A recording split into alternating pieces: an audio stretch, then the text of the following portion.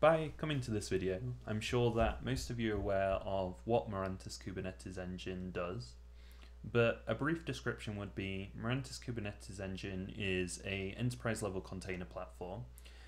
It used to be Docker Enterprise Edition, but Mirantis took it over. They now develop and maintain for it, and Kubernetes Engine allows you to manage and monitor Kubernetes and Docker Swarm clusters from a centralized point, that being the universal control plane. And by the end of this video, we'll have that up and running and you'll be able to access it. Like I said, by the end of the video, we'll be able to access this universal control plane. Now, I just want to transition and show a brief diagram of how we're going to achieve this. So as you can see from this diagram, each of these boxes will be a virtual machine.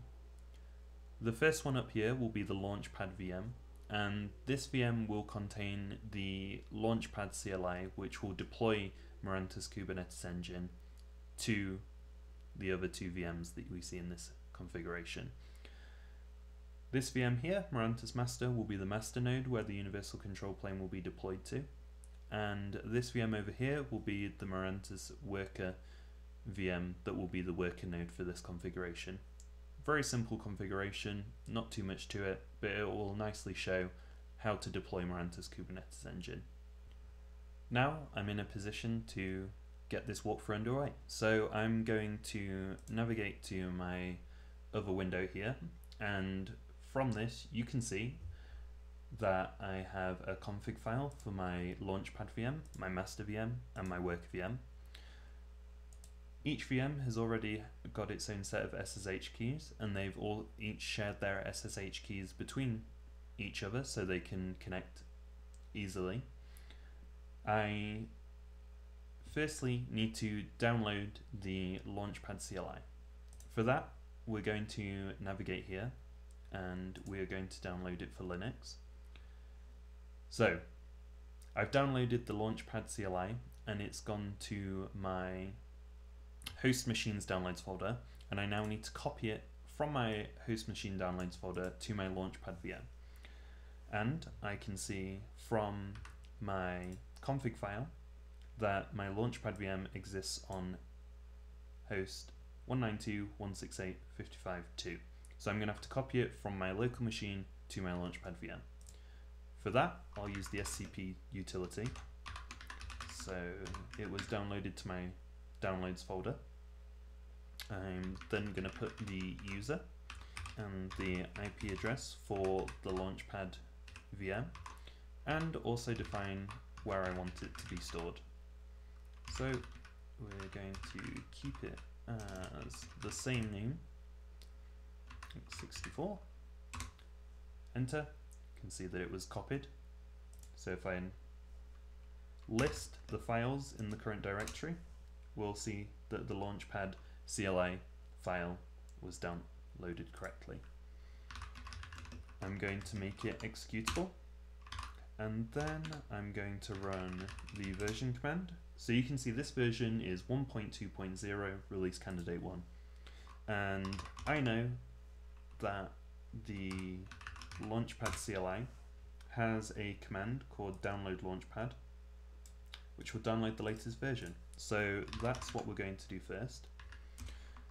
So download launchpad, and now we're going to go launchpad version, and we can see that that version is 1.3.3. And with that being said, we are now in a position to register, initialize a configuration file, and deploy those changes to the master and worker node. So the first step will be to register.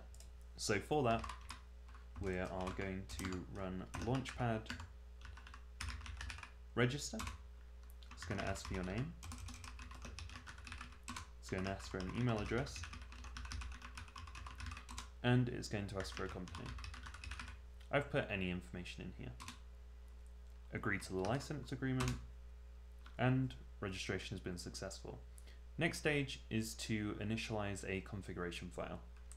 For that, we're going to use launchpad init, and then we are going to save the configuration file as launchpad.yaml, and this will be the default file when you use the launchpad apply command. Okay, so now we're going to make a few changes to our launchpad configuration file so that it can send those changes to the master and worker node. So for that, we're going to open up launchpad.yaml, and you can do that using any editor that you wish. I'm going to use Nano for this. And down here we can see that the first host is going to be a type manager, and that's going to map to our master VM. So for that, we're going to change this to be the IP address of our master node, and we can see from the configuration file here that that is 192.168.55.3. I know that the user for that particular node will be Vagrant, since that's the tool that I've used in order to create the VMs, and that's the default user. Same thing I need to do down here, but for the worker node. Change this to Vagrant. And for this tutorial, that's all I'm going to do, and this will deploy Mirantis Kubernetes Engine to both my nodes. So output those changes to the file, and then the final step will be to apply. Now this is going to take some time, so I'll skip forward to when this is completed and see you there. Okay, so the apply command has concluded, and there was no errors in the output, so we're to presume it's been successful. We can see that down here the URL to access the UI is the same IP address as the master VM, so we're going to go ahead and do that. We're going to enter the username as admin, as that's the default, and from the output of the apply command we can see that the password was automatically generated, so we're just going to copy that, and we're going to transition back to the UI. I'm going to sign in. I'm not going to bother with the licensing at the moment, as I just want to show you the UI. So we're skipping there, and we are in the UI, the universal control plane. We can see we have one manager node, our master VM, and one worker node, our worker VM. And the universal control plane is the centralized point for managing Kubernetes and Docker Swarm clusters. And with that, I'm going to conclude the video. So I hope you got to the same point I did. I hope you learned a few things along the way, and I'm going to be producing many more videos on a variety of topics, so I hope you stick around. Until next time.